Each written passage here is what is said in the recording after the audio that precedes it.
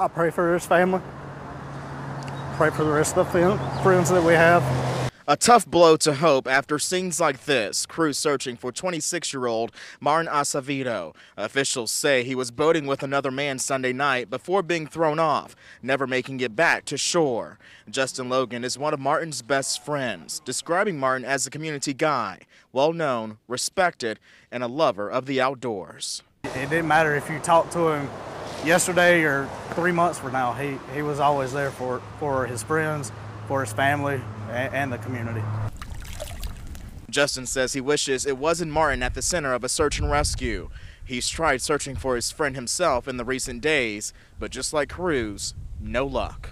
But for it to be somebody that, you know, I have a personal contact with, that I've known for, you know, 9-10 years, it really hits you hard.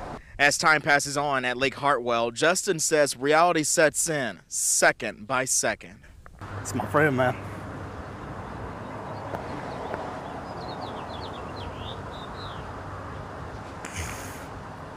He's like a brother.